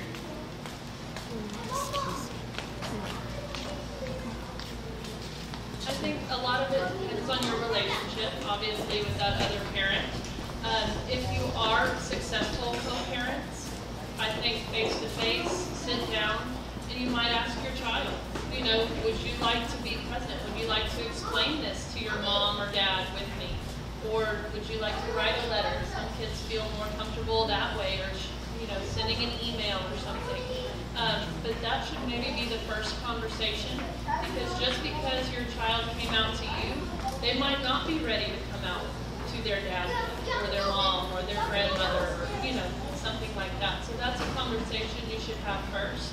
And I'm always a big proponent of face-to-face is always best because I feel, telephone things can get misconstrued. But definitely check with your child first before you make any steps in that direction. So I want to introduce you to someone else really quickly. His name is Adam Zoseda. And Adam, come up here. Adam is an LPC, and he sees a large number of the trans kids here, especially young ones, here in the city of San Antonio. And right before we started this evening, he was talking to me about that specifically. So I've invited him up here to take a quick swing at that, if you don't mind. Okay. Yeah, I was talking to Lauren earlier about some of the most challenging work for me as a therapist is working with families where parents are divorced, right? Because if we have a child's parent who is affirming and we have a child's parent who is unaffirming, especially when the divorce decree indicates that there's decisions that are being made by both parents, right? So it's not just one parent that can make decisions.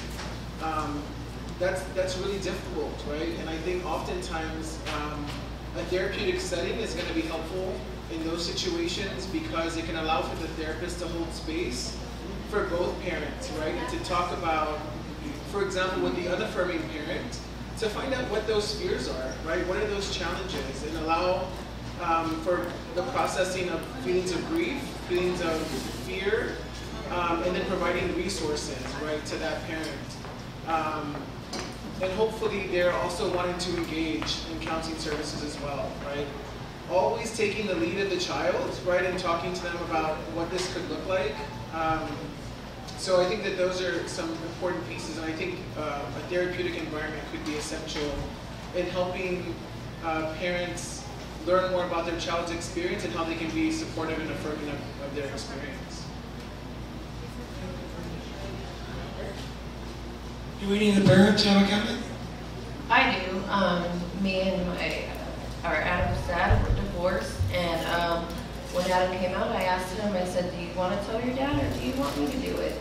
He wanted me to do it. I made a phone call. I wasn't sure how he was going to go. He was okay. He asked me why Adam didn't tell him, and I told him he wasn't ready. But I feel like he's been okay. He's maybe not as supportive as everybody else, but he does love his son, and he is there for him. And I feel like, well, at least for us, the phone call was the way to go, because I feel like if I would have did it face-to-face, there might have been confrontation. So I felt like it was easier. He was in his own home. He could sit down, and I approached it. I just told him, I have something to tell you. It's about our son Adam. And he said, Adam? And I said, Adam's dead name. And he said, oh, okay. And when I explained everything, he was okay. So I really feel like it just depends on the relationship you have with your ex or whatever they might be to you. For us, we're okay. We're not best friends, but we're okay. So that's what worked for us. The one thing I would like to add is that if you have a divorce decree, to make sure you know what's in that divorce decree. You don't want to put yourself in any kind of legal risk with that other person. If you don't have a good relationship, it's a very big risk because you don't know how they're going to react or what they might try to do. So just make sure you know what's in that document because that is a legally binding document for you.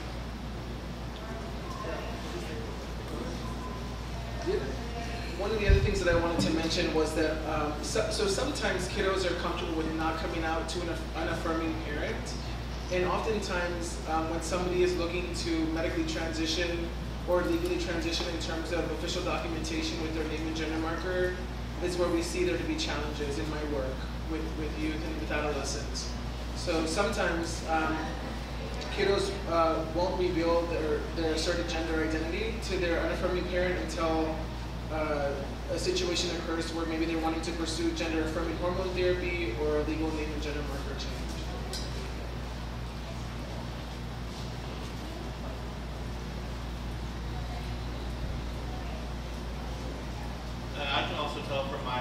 experience having my parents divorced, and also being a couple hundred miles away from one of them. Like I said, my dad first found out that I was questioning my sexuality on accident. You know, he wasn't meant to know. I wanted to keep this to myself because it also depends on the child. Like, you know, the child's feelings. They may be not ready to come out to a parent, even if they know their parent, you know, supportive and willing to accept them no matter what. So it really also all depends on, you know, the child's own feelings, if they're ready to come out, if they're ready to make steps and tell, if not just one parent who is affirming and telling, you know, even if both parents are affirming, the child may be uncomfortable. Like for me, I wasn't even comfortable telling my dad that I was even questioning because I actually didn't know what his opinion on it, what his stance was, if he was going to be supportive or if he wasn't. And my dad asked me when he first found out, you know, do you feel like a boy in a boy's body or do you feel like a girl trapped in a boy's body? Which to me was sort of the first, you know, idea that, you know, it is a thing. Being trans is a real, feels stupid saying that, but, you know, being trans is a real thing. And so, you know, with my dad's help, I actually managed to tell my mother, who I really didn't want to tell at the time, but kind of felt I had to, you know. So it all, like I said, it depends on the child's feelings of like security and comfort, knowing that other people know that they're at least even considering that they may not be cisgender. Other questions? Anyone else? Questions, comments? I don't see. In the way back. Sorry. I would like to know like how you can like help raise the kids that they are like Walk ladder. You can go up there. She said that she wants to know how we can help reassure the kids that they are accepted and affirmed. Well, I mean, I think that goes to what we need to do is change our language. All of us need to change our language. That speaks to right into the pronouns that I was talking about. When I'm using my pronouns in everyday language and using neutral language as much as possible, I'm still learning how to really make that a part of my language as being neutral, so that that all people that identify anywhere on the spectrum of gender identity feel comfortable around me. And the more we change that language, and the less we use binary references, the more they're going to understand. And I think it's also really important that we read books to them from when they're little about inclusiveness and diversity and in all things, and not just gender, but in sexuality and ethnicity and all of that, because we all make up this world, and in doing the inclusivity of all of the diversity that there is about the human experience, I think it's really important that we incorporate that into our language in our homes. And in doing that, also asking to incorporate it into our workplaces if we have a say in that, using forms that are neutral to gender and that support and affirm differences in gender identity. And then for our part on the school side, we encourage everybody that's in the school, not just teachers, but nurses, secretaries, principals, whoever might have contact with students or their families, to get those like safe zone stickers, to get the ally signs to hang outside their door. You know, it doesn't have to say LGBT ally if they're not comfortable with that, but to have the rainbow triangle somewhere. to let them know that, hey, I'm somebody you can talk to if you need to. But also kind of to piggyback off of what you said earlier, I think it's just really important that cisgender people kind of get on board with this, that we might not have children that are trans or nieces or nephews, grandkids, but I mean, even start in our own homes that, my daughter's right there, she just turned 3 and she is going into the stage of like, well, boys do this and he can't be in here. And it's like, no, people can be wherever people are people, they can go wherever they want to. I want to marry a girl when I grow up. That's great. I hope she treats you right. And it shouldn't be that, oh, well, I want to do, my son wants to do ballet, and my father said, well, no, you don't want to do that, that's girl stuff. And I'm like, yeah, we don't say that in our house. And so starting those kind of conversations in the grocery store, at your home, it spreads, the whole ripples in a pond type thing. And I was going to speak to that as well, the language piece, especially if you were a teacher. If you can unpack gender out of your room, it's little stuff like the bathroom passes. A lot of teachers have lights, like little push button lights, or like a boy light and a girl light. And you push the girl light if you're a girl and you're going to the bathroom. Get the girl off the light, just have a light. Quit lighting kids up by boys light up here, girls light up here. It's little stuff and the kids notice it.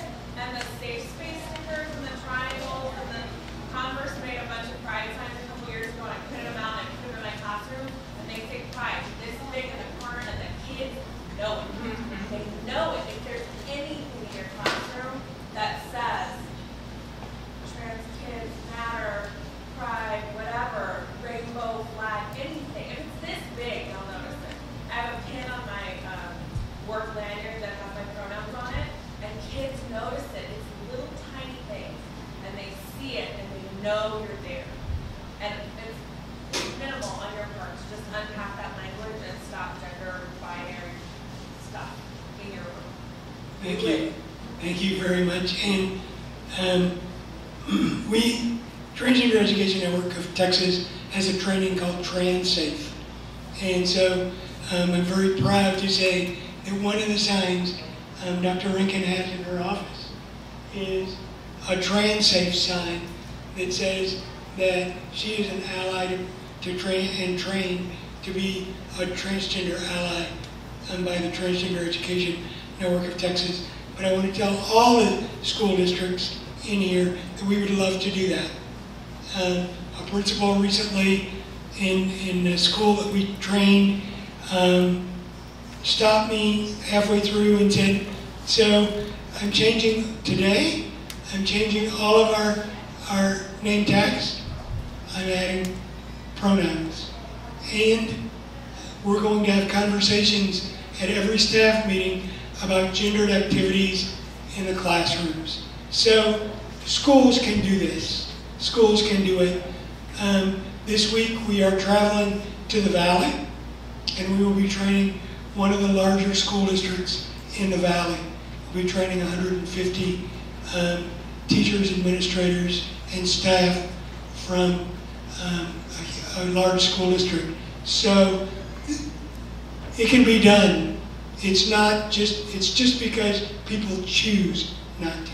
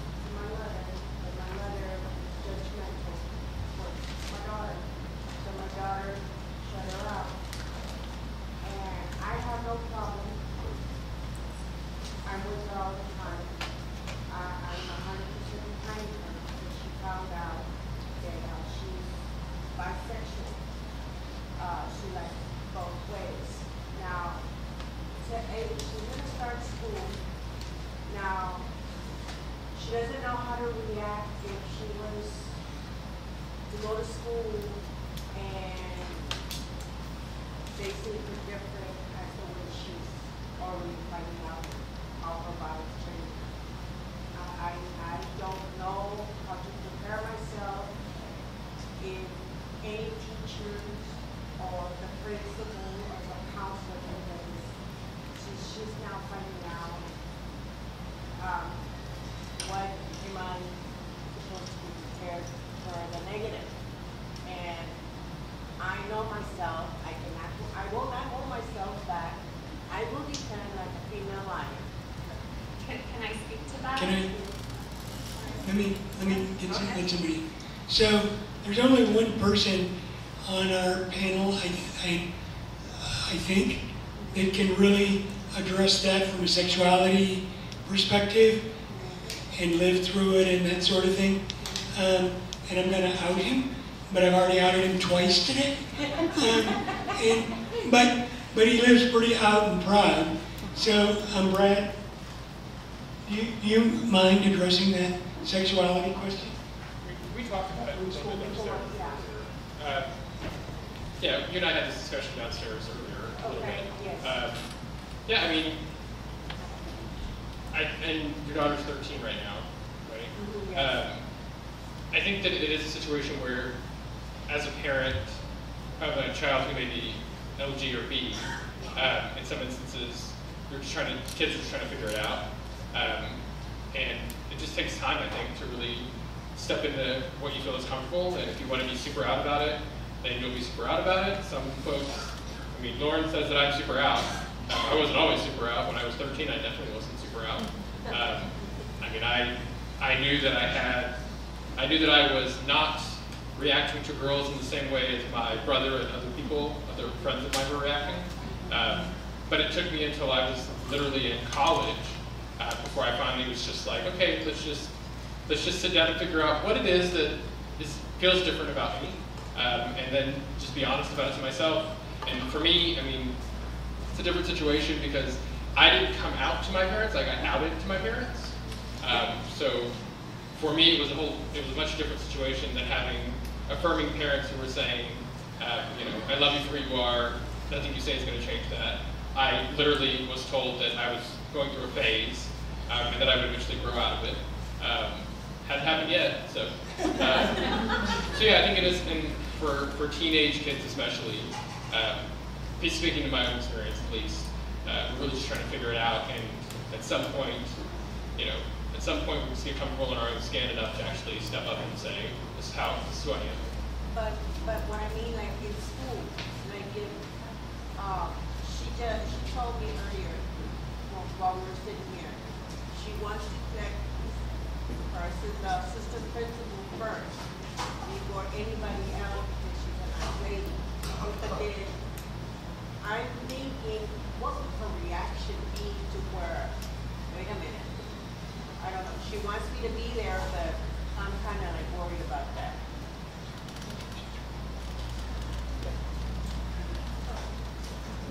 So I've noticed that when I talk to my school, my son's school about this, that the more confident I was about supporting him, the better this reception is from anyone else in the community, at the school, or anything else, because nobody wants to wake the mama bear, right? So I think that if you want to talk to the school about it, if you go in a confident, supportive, kind, and looking at it from an educational standpoint, if they have any questions, that you come to them and say, I want to be your ally and to support and keep my daughter safe. And we wanted to let you know that this is going on so that you can be aware of the safety issue that's possible, and then give the school the opportunity to work with you on that. I think it always starts from a good place when you started off well like that, instead of coming back at it in a negative way. But I'm just speaking as a parent who's worked with the school on that, so that's the extent of my knowledge on that. So speaking as a bi person, I'm openly bi, and I do LGBTQ work. So first of all, congratulations. It is so hard to come out as being bi. Oh, and my name is Andrea. I use she, her pronouns. I do field and policy for Tent. But it's really difficult. And so I just want to take a moment to say, like, I'm so proud of you as another bi person. Rock on. Second of all, I think that going in with your child to go talk about it is great. I would say to your daughter, write a letter. It's so much easier to convey what you're thinking, what you're feeling in a letter, and just say it out loud. No one can take your voice away. But you're also at a great age where you can start a GSA. There are other people, I am sure of it, that are gay, lesbian, and bi that are feeling the same exact way that you are, and you're not alone. Okay? Like, you're not. In your school, in your school district, in this city, you are not alone. Do you mind asking me what school district you're in? You can know district. Okay. Yeah, so I think, because I am someone who wants to do something, have the conversation, and if it's too much, maybe it's just your mom, and that's okay. But then go and say, if you're up to it, start a GSA, because you're gonna create your own group, you're gonna create your own community, and that is so important. But also find community here. I can give you, other teachers who started GSAs. I'm from Edgewood. Edgewood is a very complicated school district, but they started GSAs, and when I went there, I thought that would never happen. So find that opportunity. Find maybe a teacher who you feel comfortable with and having that conversation, and maybe they will be the sponsor to that school program. The goal is to find an ally. It is always to find an ally, but protect yourself. It is hard to be bi, let me tell you. It is very difficult, but don't let anybody say that you need to choose something or you need to pick or make a decision already, and it is not a phase. This is your life, and that's okay. And I support you 100%. I'm right behind you. Yeah.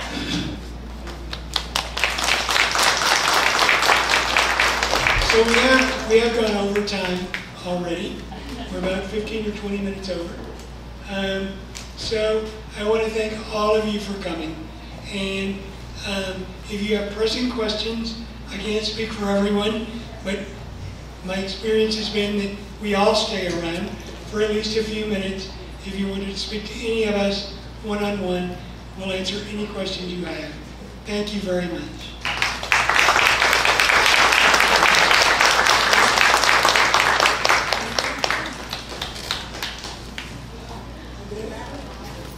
Can we all get